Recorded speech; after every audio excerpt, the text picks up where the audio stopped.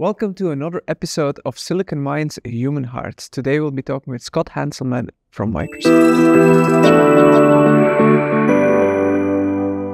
Scott, if you need to write one single social post to introduce yourself, what would it say? That's a good question. I would say I've been teaching computers for 30 years. Now, in those 30 years, you've seen a lot of changes happening. How do you feel about the current interaction between humans and AI?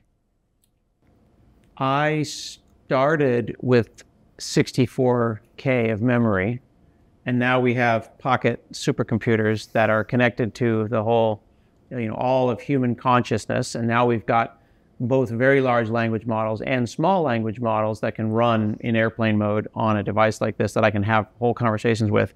I feel like we have moved technology faster than we've moved computer ethics, and AI combined with social media and the algorithm are pushing the psychology of our brains maybe faster than is healthy.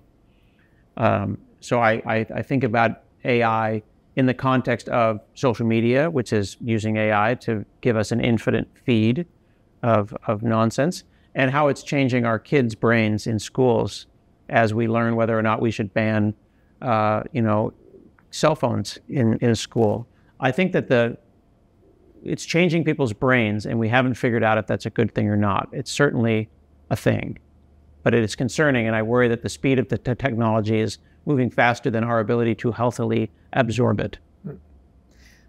That brings us also a bit to how AI makes us more efficient. How much more can we become more efficient that it's not going to work on our mental health? There's a book by a Dr. Ifeoma Ajunwa called The Quantified Worker.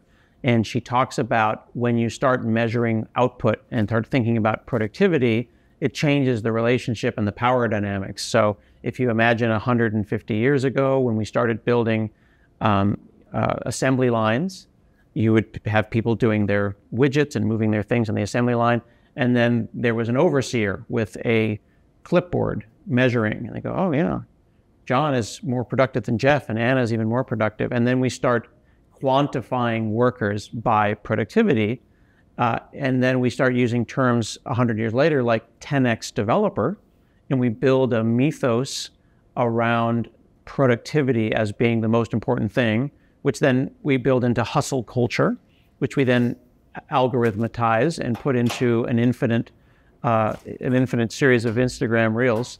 That can be super challenging. So I feel like that's a problem for young people's brains if they're told your value is only in the amount of widgets that you can move per hour.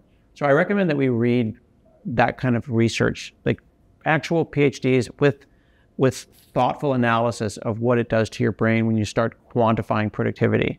How much more productive can we be? But also, do we need to? Like, why am I supposed to, like, they promised me it was going to be a 40-hour week. It's not a 40-hour week, depending on where you live in Europe. If AI is so productive, why aren't we promoting people working 20-hour weeks? Like, isn't that the Star Trek, The Next Generation promise of AI? But what we're seeing is, no, I can work a 50-hour week and get 100 hours of work done if I just use AI. I think it'd be more interesting to ask ourselves why we are lionizing work so much. So I'd love to see a movement where AI allows me to work a 4-day work week. I guess the biggest problem there is capitalization, that people want to... Capitalism? Yeah, capitalism. Yeah. Unchecked capitalism is a problem. So when people say our AI is going to take your job, AI may be the tool, but it won't be the thing that takes your job. All right. But also there's 7 days in a week, and there's 5 days that we're expected to work for no other reason than someone decided. And if productivity is the goal, then let's be productive in 3 days or 4 days. Additionally, why do we need to go and make people, if I'm 10x more developed, more efficient, maybe I can just work 1 day. But again, the point then becomes not necessarily capitalism, but becomes moving the stock price, right? So I am interested in any tool, AI or not AI. Did it make someone's life better? then that was a good thing. If it made someone's life worse, then why did we do that? Are there things particular in your personal life where you say this is really an AI tool that helps my own life? Yeah. An example was that my son was working on his advanced biology course, and I haven't thought about biology in 20 years, 30 years. So I needed to page back in deep, deep memories so that I could remember biology.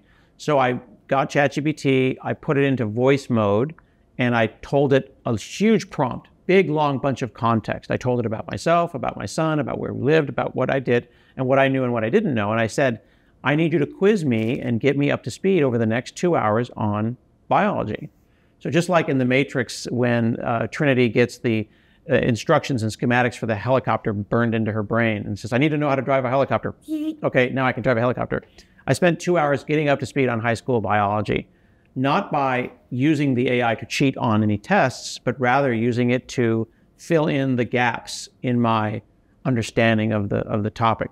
That had a lot of value, and using the Socratic method to interview the AI and be interviewed by the AI ultimately means I wasn't really talking to the AI, I was talking to myself in the mirror. That has a lot of value, and I can see value in that. Using a AI to generate a 5-paragraph essay so I can get a B- in a class I didn't want to take anyway has less value. Isn't that also linked to educating people how to use these kind of tools? Yes. How can we get people to get more educated about these things? That is a huge problem, and we've got folks, in Microsoft Education thinking about that. But I think that it's moving so fast that it's freaking teachers out, and teachers are not understanding how best to teach this stuff. They're not thinking about it within an ethical context. They're not thinking about it within a psychological context. They are anthropomorphizing the AI and referring to it as a human. They're using terms like hallucination, which implies that the AI has mental health and a psyche. It has none of those things. While it's fun and exciting to say it will change the world, no one's talking about changing the world for the better. We need that to start with teachers and educators and school districts, which need to get up to speed on this stuff. And I'm concerned that the wrong people are talking to those school districts, the wrong grifters. Are you familiar with the term grifter? No. A grifter is a roaming con artist who will tell you that they're going to re-tar your driveway. And they go, your driveway looks very old, I'll re-tar it for you. And then you come out and it's black and fresh and shiny, and oh, it's wonderful. You give them money and they run away, and you realize that they just painted it black. They didn't re-tar it at all. But by then it's too long and the grifter is gone. So a grift is a long confidence man.